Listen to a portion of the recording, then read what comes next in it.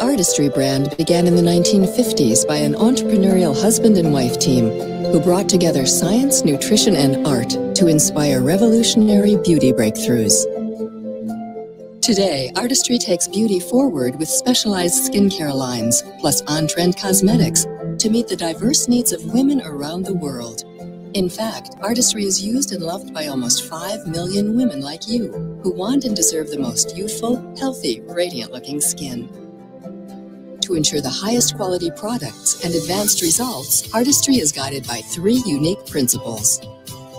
We discover the most efficacious ingredients from around the globe, including rare Gardenia grandiflora stem cell extracts that help resynchronize skin's youthful biorhythms, and acerola cherry, one of the most powerful antioxidants from Nutrilite certified organic farms. We imagine what's next in global beauty, partnering with our scientific advisory board, comprised of esteemed doctors and dermatologists and international experts in skin and health research. We partner with trend.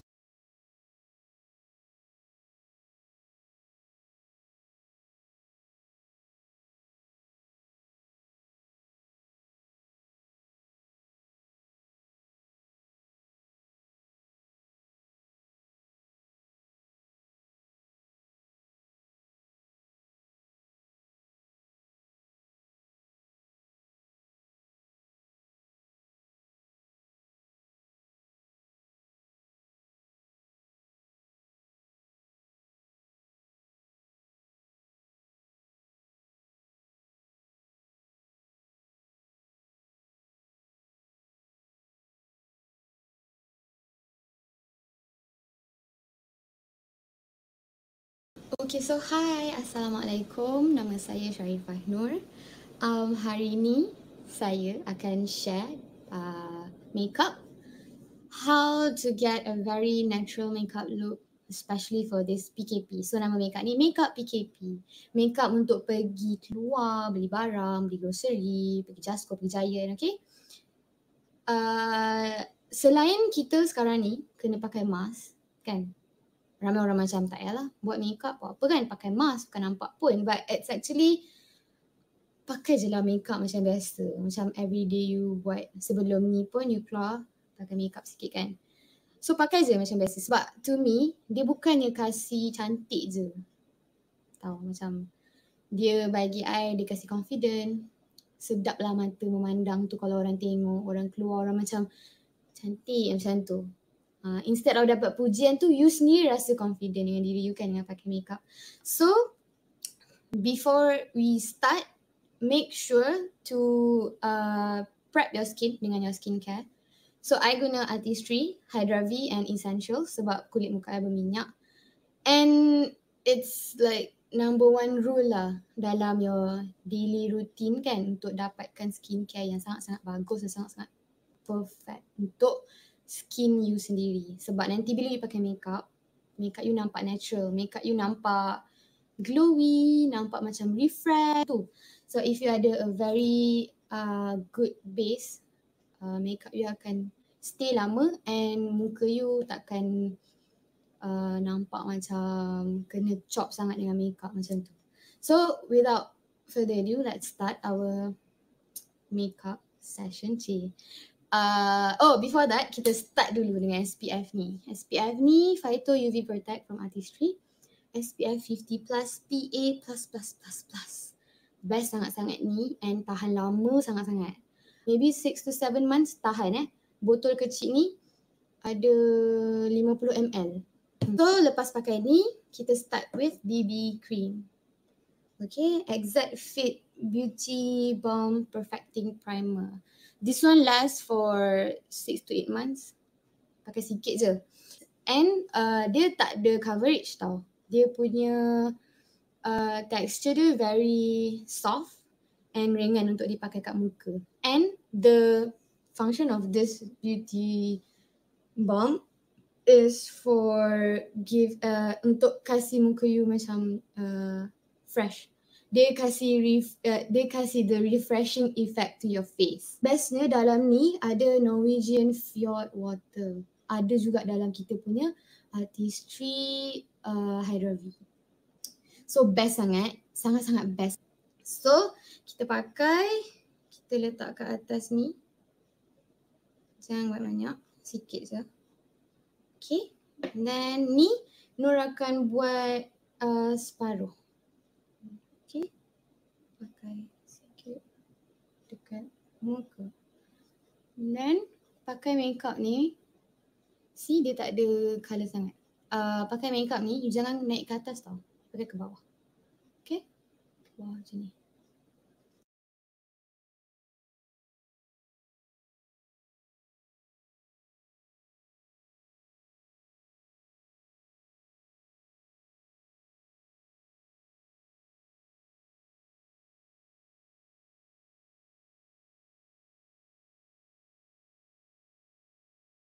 Okay, pakai. See macam ada excess lagi dekat tangan tau. So I letak belah sini. Sikit je tadi ambil. Tak banyak pun. Tapi dia punya cream dia yang keluar tu best sangat. Okay, now dah pakai BB cream. Next is CC cream. CC cream kita ada dua shade. Satu light medium, satu light. Untuk tone colour Nur pakai light medium lah. Okay, dalam CC cream ni, dia ada SPF 50, UVA and UVB plus. PA++++. And before that, kita punya BB cream ni pun ada SPF. Most of BB cream dekat luar tak ada SPF tau. Dia kosong je. Dia untuk kasih that refresh punya effect je dekat muka you. Tapi kita punya ada SPF 35, UVB, UVA, PA+++. So macam best sangat. Ni ada UV protect, ni pun ada UV protect. And then tadi kita pakai lagi UV protect. So 3 jenis UV protect. Memang skin you di-protect lah oleh segala UV ray and all kan. So dalam ni, it helps to reduce redness, blemishes, spots, wrinkles, semua. Tapi dia ada coverage but not as much as foundation lah kalau nak compare. Okay, so this is very suitable for everyday look sebab dia nampak natural je. And then dia ada that glittery effect. So bila you pakai, muka you nampak macam glow tu lagi lah. For no lupa, dalam ni juga ada pearl protein which gives the brightening effect to your skin. Letak juga atas dekat back of your hand. Letak, okay. Dia ada colour, yang ni light medium. So ambil.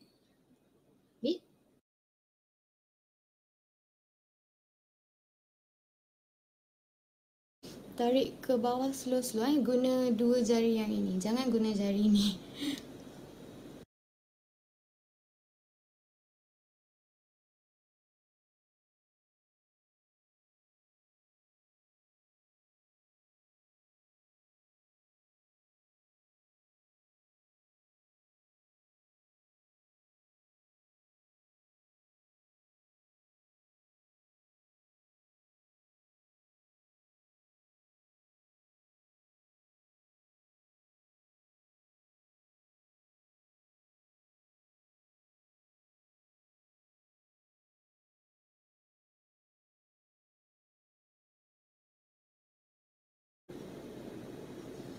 Okay, nampak tak perbezaan dia? Yang ni dengan yang ini. Kan? Best sangat. Okay, nampak kan perbezaan dia? So, untuk kasih dia lagi blend, Nur akan guna sponge. This beauty blender. So, ni blend je. Sebenarnya lagi senang untuk kita blend dengan ni lah, lagi rata.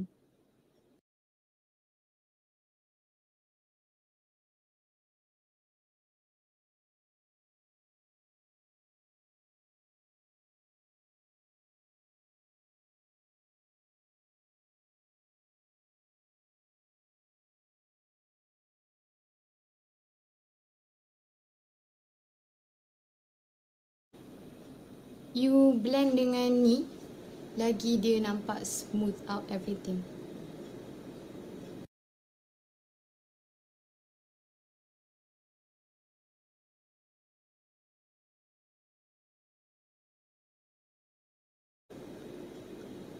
Okay. Now, this is the after kita letak CC cream and BB cream. Nampak tak? Dia nampak glow tu. Nampak, still nampak macam the radiant, fresh nampak kulit kita kan? Okay. Yang Nur cakap tadi, dia tak ada coverage sangat sebab still can see my acne scar. So, it's okay. Kita kadang-kadang kena embrace juga, okay? Those acne scars. And then, after dah siap kita punya base, untuk Nur, base paling penting untuk Nur lah sebab muka kita berpeluh, muka kita berminyak. Untuk macam Nur kulit berminyak, so macam dia senang berminyak. But with a very good base, Alhamdulillah, muka Nur kalau berminyak pun dia still cantik je. Dia tak nampak crack ataupun tak nampak macam very oily, nampak macam biasa je. Tu yang bestnya makeup artistry ni. Dia bila you dah lama pakai lagi cantik, lagi dia suck in everything in your skin. Lagi dia blend in nicely. Sebab bila you baru pakai, you akan nampak macam, kenapa macam putih sangat apa benda semua kan. Tapi jangan risau. Okay, jangan risau. Tunggulah. You dah berpeluh sikit muka you, lagi lawa. So next kita pakai, kita buat eyebrow. Okay, eyebrow ni ramai sangat tertanya-tanya kan, macam mana nak buat eyebrow? Sebenarnya senang je. Okay, untuk orang yang dah ada eyebrow macam kakak saya, dia punya eyebrow memang dah cantik dah terbentuk macam tu. So apa yang dia boleh buat is kita ambil this spoolie, ni nama dia spoolie tau, macam brush untuk eyebrow kan. You comb je your lash. Ikut shape tu lah. Shape ikut shape eyebrow you. Eyelash pula. Okay. So untuk orang yang macam dia senang dah siap. Tapi saya ni tak ada eyebrow sangat kan. So kita kena buat lah sikit. So yang buatnya ramai orang takut nak buat eyebrow sebab takut macam sinchan. Tapi ada cara dia nak bagi tak nak macam sinchan. Untuk orang yang macam saya ni, mulakan kita Nur guna Artistry punya eyeshadow palette All Out Glam. Sebab eyebrow punya palette tak ada dengan Nur sekarang. So kita ambil apa-apa palette yang ada warna hitam. Okay, tapi jangan yang ada shimmer lah. Make sure dia plain, kosong hitam ni. So apa Nur buat, ambil hitam tu, ambil sikit je tau. Okay, Nur guna brush ni, sorry. Guna brush, eyebrow brush daripada Artistry. Ni yang lama punya. I don't think sekarang ada.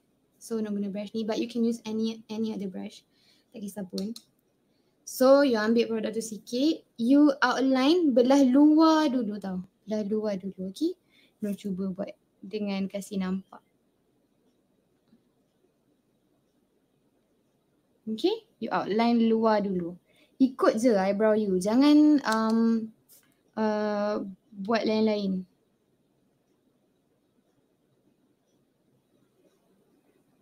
Macam tu. Okay, mula ikut outline yang belah bawah. Lepas tu you buat outline yang belah atas. Okay, buat outline dulu tau.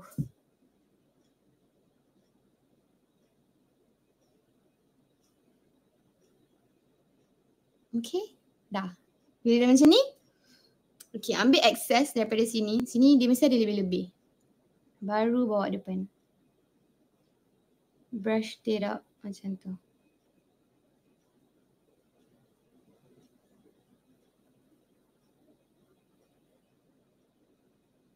Nampak kan macam buah panjang sangat. Sabar. Ambil lagi. Kasih precise.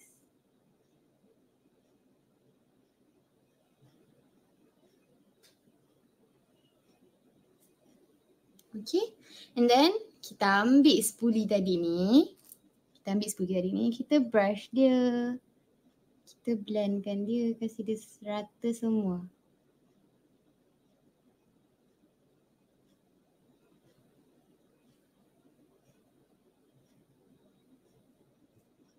Tada!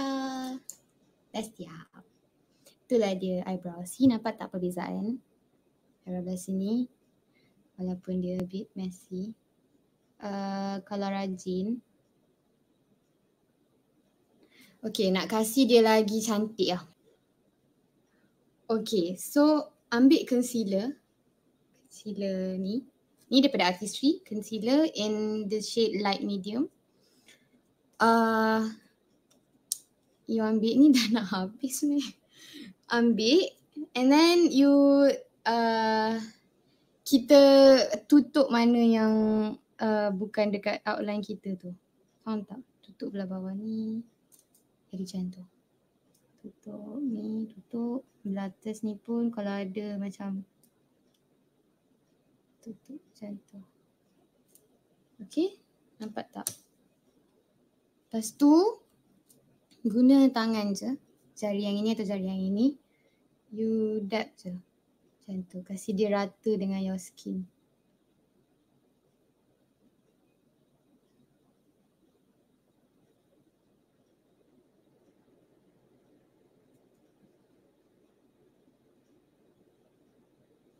Tada! Kan dia very sak macam tu. Kan ramai orang nak apa ni kan orang macam wah eyebrow on fleek. Ni lah dia. Ni dah dia eyebrow on fleek.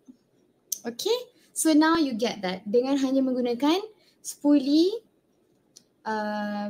eyebrow brush and any black color shade. Ini or dark brown. Dark brown boleh. Tapi jangan ambil brown.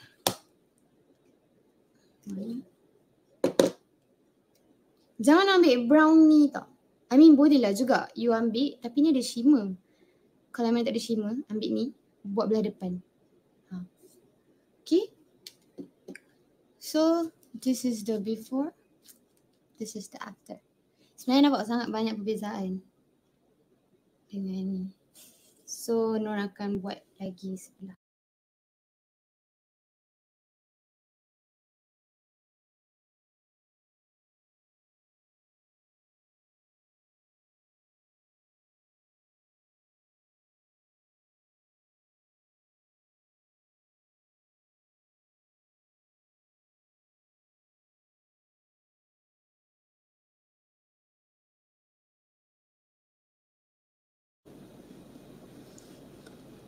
So this is the after dah buat dua-dua belah.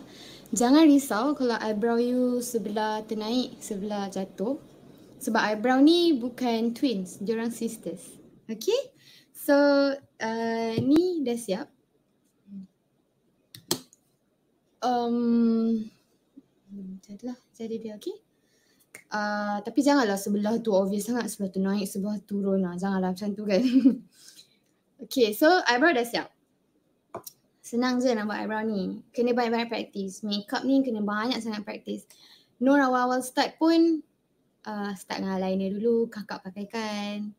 And then pakai sikit-sikit lipstick. And then pakai sikit-sikit mascara macam tu. Lama-lama Nur banyak tengok YouTube, banyak tengok orang buat video makeup. So I get that interest from there lah macam tu. So dah siap. Okay. Skin kita okay no kita pergi ke mata. So kan kita pakai mask kan, dah tutup bawah kan, mata kenalah dramatik sikit. Tapi taklah, for today kita buat natural je. Kita pakai dua colour je. Okay, dengan hanya satu brush. Brush ni eye blending brush daripada Artistry. Terbalik, sorry. Mana? Artistry lah. So Nur pakai this eyeshadow, Artistry Signature Color Eyeshadow Quad. So dalam ni ada 4 color, which is yang this one, yang atas ni nama dia Pale Golden Beige nama dia. This one Shimmer. Okay. And then kita ada Warm, yang ni Warm Antique Bronze nama dia. Yang hujung sekali ni nama dia Shiny Amber Copper. Okay, dia ada shimmer. Yang ni tadi metallic. Dia Shimmer dia tak sangat, dia macam matte lah. Okay, boleh guna untuk base. And then yang tengah-tengah ni golden deep bronze. Deep bronze. Dia metallic, dia shimmer lah. So kita ada 2 shimmer and 2 metallic. So first of all, tadi kan kita dah letak CC cream sikit dekat atas mata. Is because bila kita pakai eyeshadow, nanti eyeshadow tu akan stay dekat mata kita. Walaupun dah berpeluh ke, dah apa benda semua, that eyeshadow will stay dekat mata kita. So apa first kita buat is, kita ambil yang, apa nama dia?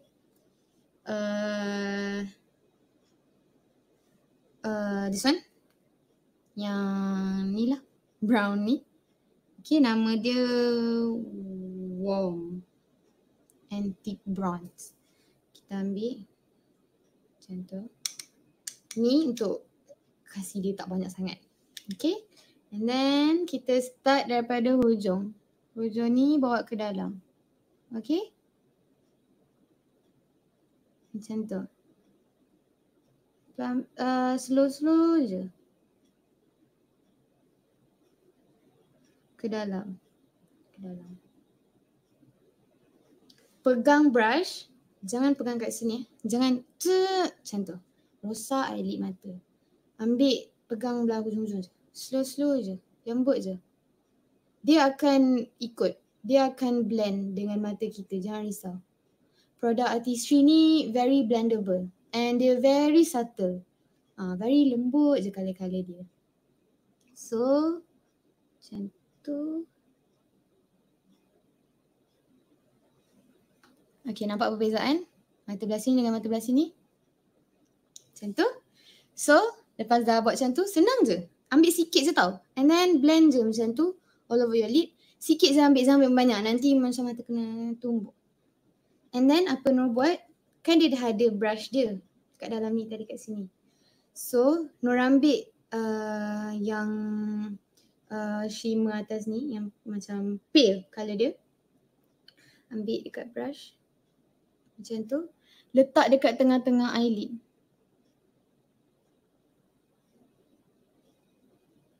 Nampak tak?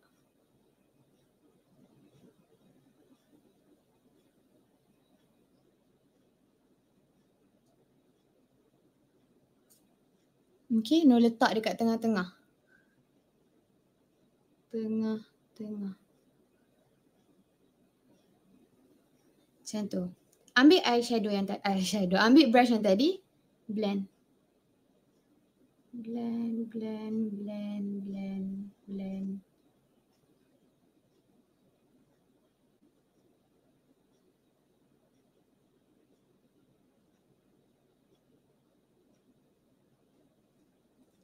Dah siap? Nampak tak perbezaan mata? Belah sini dengan belah sini. Kalau nak lagi shimmer, jangan risau. Ambil jari yang ini. Ambil yang golden ni. Okay. Nampak tak? Nampak? Letak dekat tengah.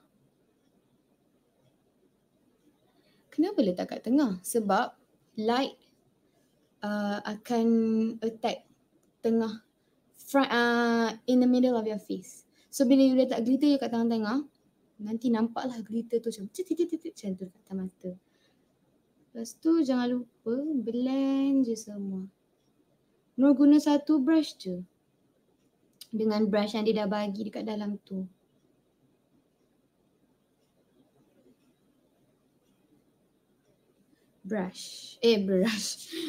Blend.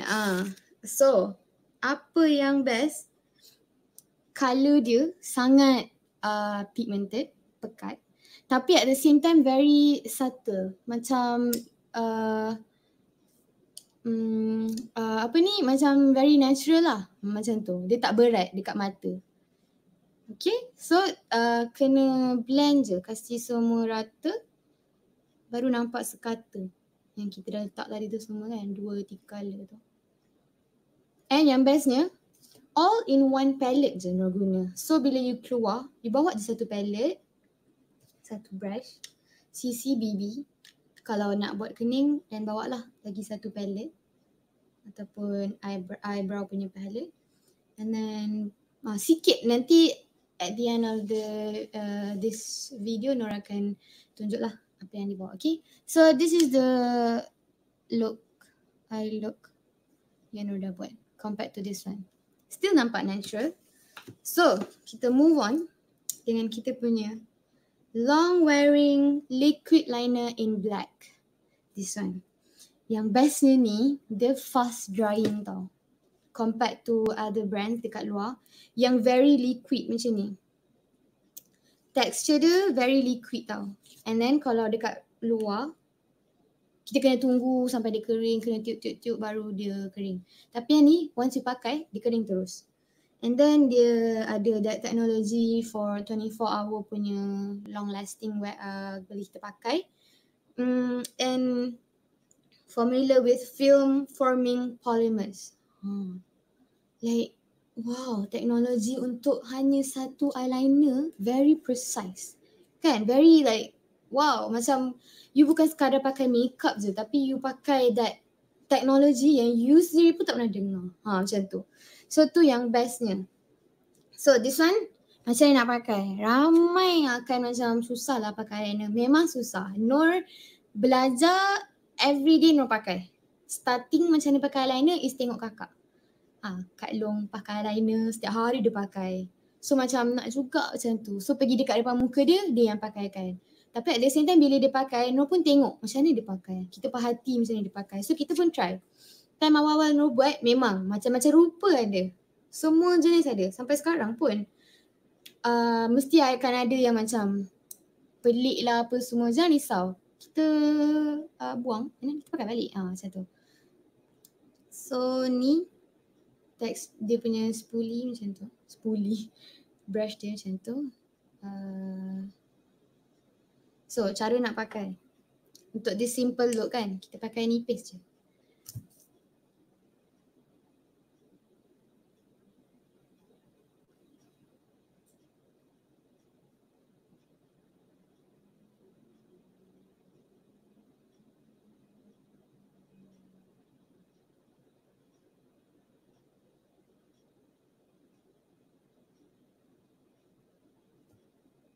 Okay, cara nak pakai. You ambil ni.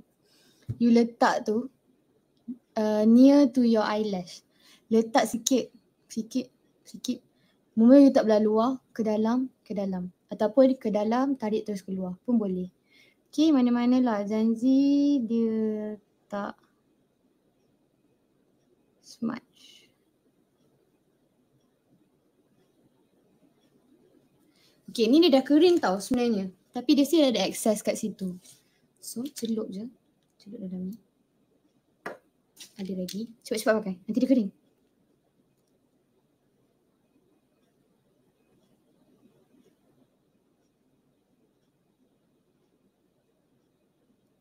Simple look ni, Nur buat hujung tu sikit je.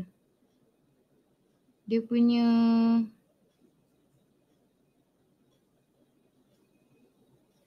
punya wing tu Nur buat sikit je. Sikit je terkeluar. Sebab kita dah nampak macam simple je. Okay.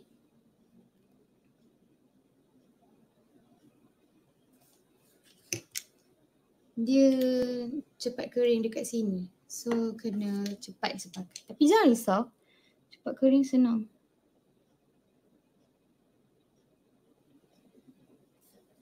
Okay, dah siap.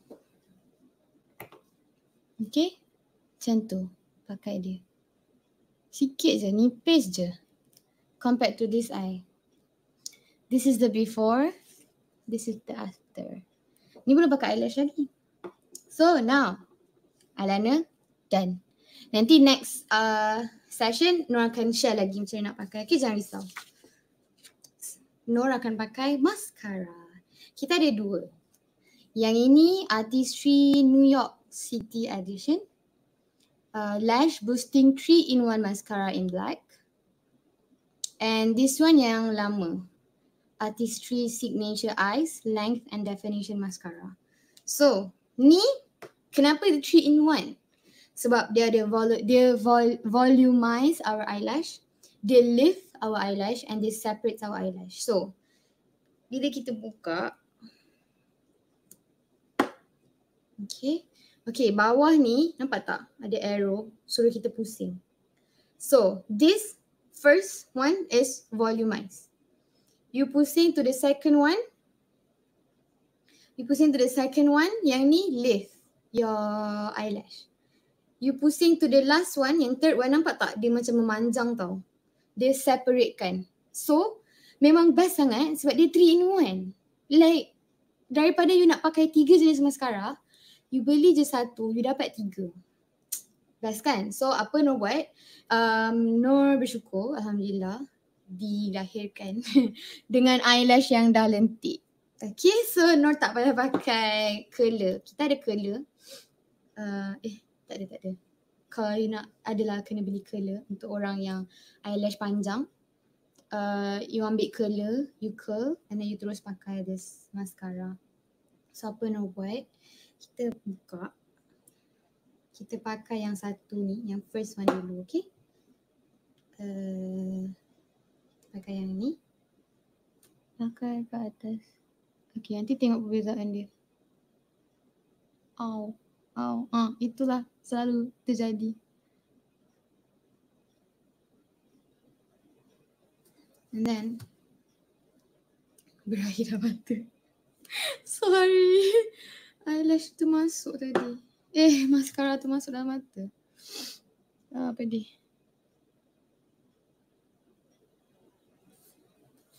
Pusing. To the last one. This is the last one. Tak. Oh, lupa nak cakap. Eyelash ni dia bukan water resistant. So senang lah untuk kita basuh. Nak ambil wuduk kan, basuh je dengan air. Dia akan hilang terus. Same goes to yang ni. Okay, yang ni dia water resistant. Tapi senang juga basuh. You ambil eye and lip makeup remover. You letak kat cotton kan. You swipe sekali je ke atas tau. You tarik macam tu ke atas. Swipe sekali je dia akan tercabut. Tu yang bestnya. Compared to brand dekat luar. And eyelash ni dia punya brush dekat sini. Walaupun kita dah pakai lama, dia punya brush still stick satu macam tu. Kalau compared to brand luar, Nur pernah pakai brand luar. Once kita dah pakai lama, kan dah banyak kali buka tutup. First dia akan kering. Dia cepat kering. And then dia punya brush akan melekat di antara satu sama lain. So bila you pakai, dia tak smooth tau. Dia macam nanti you punya eyelash akan clump. Clump tu maksudnya dia rapat-rapat dengan each other. So tak nampak macam dia satu-satu macam tu. Tapi tengoklah, certain orang suka. Untuk Nur tak suka sangat macam tu.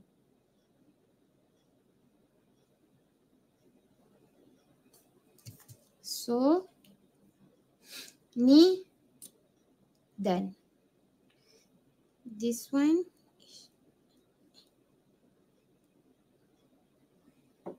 okay. This is with this one. Okay, this is the before and this is the after. Tengok mata saya. Macam tu.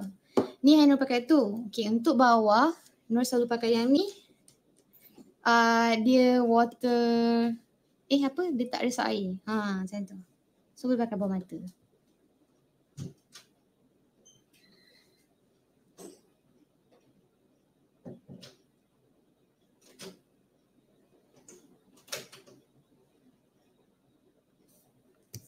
Tada, pakai bawah mata macam tu. Nampak perbezaan dia Nampak Okay.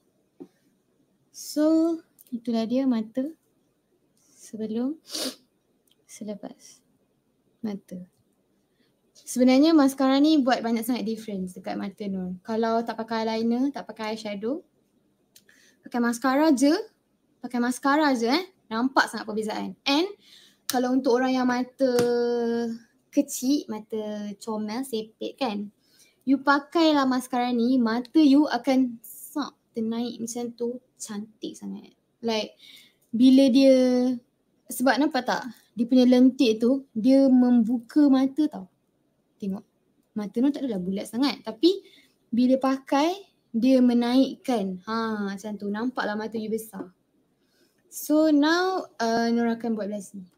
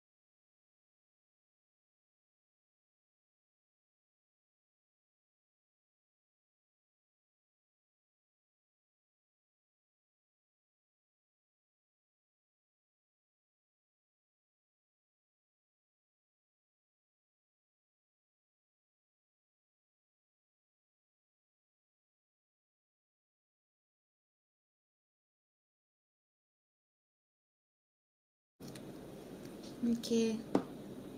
So now dua-dua belah mata dah siap. Tengok eyelash. Nampak tak? Dah nampak dah perbezaan bila you buat mata. So bila pakai ni, nampak tak mata tu? Oh, cantik. Mata kan lawa. So lepas tu kita akan move on dengan muka balik. So again Nur nak emphasize sikit, pakai makeup ni tak ada step sangat pun. Suka hati you lah nak buat mata dulu ke, nak buat muka dulu ke, ataupun macam nak pakai lipstick dulu lepas tu okay baru nak buat mata. Macam tak kisah pun macam mana pun, ikut suka hati you nak pakai macam mana. Tapi make sure cantik lah. At the end tu tak ada nampak pelik macam tu. So next is kita nak prep muka kita dengan powder. Why? Sebab tak nak nampak muka oily and nak nampak macam dia subtle je satu muka macam tu. Okay, so kita ada 3 jenis powder. First is this perfecting loose powder in the shade of light. Sebenarnya ni bukan shade Nur, tapi tak apa, boleh. Okay, jangan risau, boleh. This loose powder. Kita ada compact powder. Okay, tengok dah nak habis. Compact powder yang bestnya Artistry ni ada bag dia. So, you masuk dalam bag ni. And then boleh masuk dalam handbag. See, cantik je casing dia kan, set dia casing. So, this is compact powder and lagi satu talcum powder biasa ala Nur. So, untuk Nur, Nur selalunya akan pakai talcum powder tu sebab For me untuk Nur, untuk pakai powder macam ni berat sikit. Tapi it's okay. Boleh pakai tapi jangan pakai banyak. Sebab nanti nampak muka you kering pula. Nampak crack. Kalau pakai foundation and then pakai powder banyak-banyak, nanti nampak muka you crack. Crack tu meaning this smiley line, okay, bawah mata akan cepat crack. Dengan dekat corner ni. Tu untuk orang berminyak. Untuk orang kulit berminyak selalunya lah akan crack dekat sini dengan bawah mata. Untuk orang yang muka dah memang kering, lagilah saya advise untuk pakai sikit je powder. Pakai powder tu lightly je. Jangan pakai tu tebal sangat. So untuk hari ni, Nur akan pakai sedikit loose powder lah. Powder dia bentuk macam ni. Ada benda ni. Ni best gila.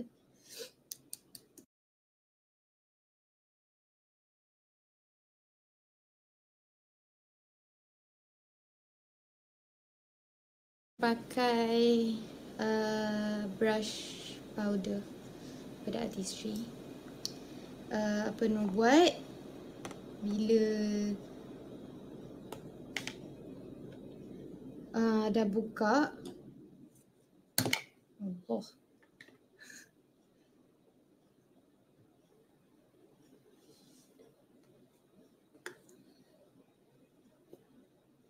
Okay, tadi dah ketuk-ketuk tau. So dia keluar macam ni. Okay, tengok ni. Banyak gila kan? So kita tak nak banyak-banyak macam tu, okay? Biar dia lightly macam ni, kita tolak dia, kita ketuk ke dalam, bagi dia masuk ke dalam. Okay, tak dalam bazir. So, lightly je. Macam tu. Lightly je dekat muka tau, jangan banyak.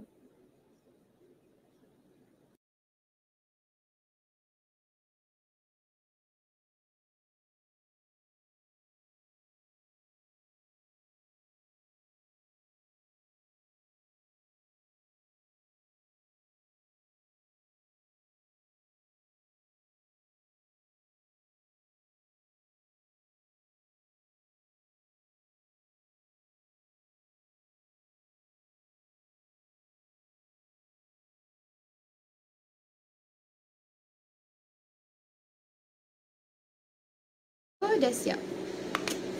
Okay, dah pakai powder. Tak kisah powder apa, tapi dah pakailah powder kan. Okay, kita now move on to blusher. So, kita punya ni Nur pakai blusher signature color blush in soft rose. So, blusher ni dia ada vitamin A, E and natural conditioners. Maksudnya dia kasih satu freshkan muka. Actually most of barang-barang artistry punya makeup mostly ada vitamin E sebab nak kasih that freshness to your face, nak kasih that glowing effect, sebab tu ada vitamin E. Mostly lah ada. And then this one fragrance free. It's actually to all fragrance free. Kita ada letak any extra pewangi ke apa. Casing and this blusher datang separate, so you kena beli blusher and you kena beli casing. So boleh refill lah. Tak semestinya bila nak beli baru kena beli bekas sekali, tak. You beli blusher je pun boleh. And colour dia, bak kata orang colour dia tak tipu lah. Kalau dia kata colour dia macam ni lah bila you pakai juga. Dia bukan yang sebab dia certain blusher, you nampak dia macam ni, tapi bila pakai dia merah sangat ataupun dia pink sangat. Tak. Okay, artistry ni dia very true. Dia very, bila dia kata tu lah dia. Macam tu. So blusher fragrance free, dia ada that smoothness effect, and I suka sebab dia very subtle juga. Same goes to yang lain-lain. So untuk pakai dia, trik untuk nampakkan pipi kita naik is ambil brush. This one brush, cheek brush. Okay, ada tulis belakang tu, cheek brush pada artistry. Ambil. Tak ambil. You letak tu, sambil kita letak dia macam kita ke bawah tapi ke atas. Faham tak? Kan pakai makeup tak boleh pakai toner ke atas. Kita semua kena toner ke bawah untuk tutup pores bagi tak masuk. Bila pakai skincare, yes, you open the pores untuk clean yang belah dalam. But bila pakai makeup, you tutup bagi nampak smooth and so that all this makeup tak masuk dalam skin you. So, ni you dah ambil, you letak ke atas. Macam tu. Okay, ke atas. Sampai tepi ni. Tahu? Sampai tepi ni.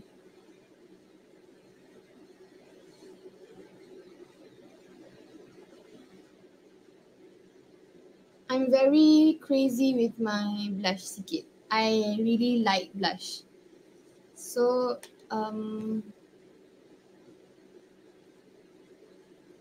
you nak senyum pun boleh, senyum. Then pakailah dekat atas. Macam tu.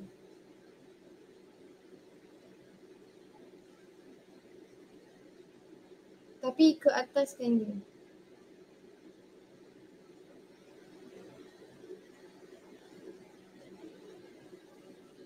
Tada!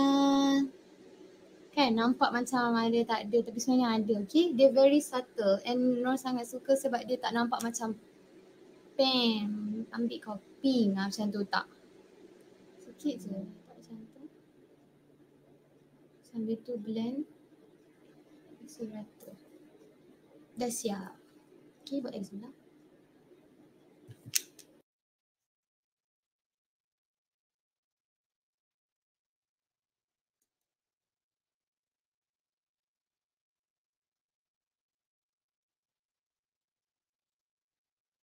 Okay, letak kat dagu sikit, dekat hidung sikit, bagi nampak pink-pink tu sikit.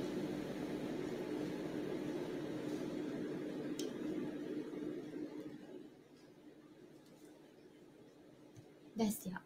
Pink. Okay, betulkan tu. Ish. Okay. Now, this is the look without lipstick. Okay, this is optional. You boleh pakai lipstick ataupun you boleh teruskan pakai lip balm je. Nak kasih that natural look.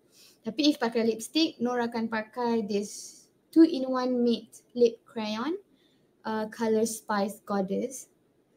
Ni best sebab dia non-bleeding formula. Certain lipstick bila you pakai, kulit bibir you akan kering and sebab berdarah lah. Kalau kering mesti kopek and then berdarah. But this one very hydrates your lip. Bila you pakai, dia very soft. Macam ada tak ada je bila pakai tu. And then pakai sikit je. And then ratakan guna tangan. Macam mana Nur pakai? Buka. Okay, ambil ni. And then pakai belah bawah dulu. Kebam macam tu. Okay, nampak tak dia dah merah. Nur pakai sikit je tau. Ambil jari yang ini, ratakan.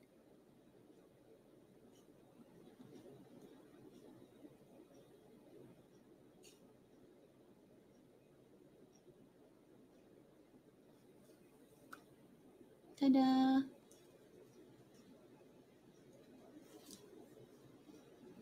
Kan nampak je macam your lips biasa je. Very natural. This colour.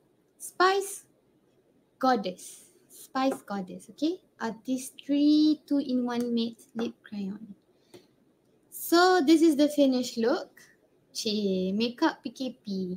Barulah nak pergi grocery shopping dengan abang ke, dengan suami ke, cantik ke macam ni. So last but not least, before Nur lupa, Nur akan spray with this Evian facial spray untuk moisturize and cover up everything. It's best if you ada setting spray. Artistry ada jual setting spray but I don't have with me now. So Nur guna je Evian spray ni. Very fresh. Macam very kasih that kelembapan to your skin. And very nampak macam fresh lah. Macam baru bangun. Baru bangun. Macam tak nampak macam makeup sangat. So spray sikit. Macam tu. Wow. So nampak macam tada, dah bangun. Macam tu. So this is the finished look. Okay, ambil gambar. Very simple.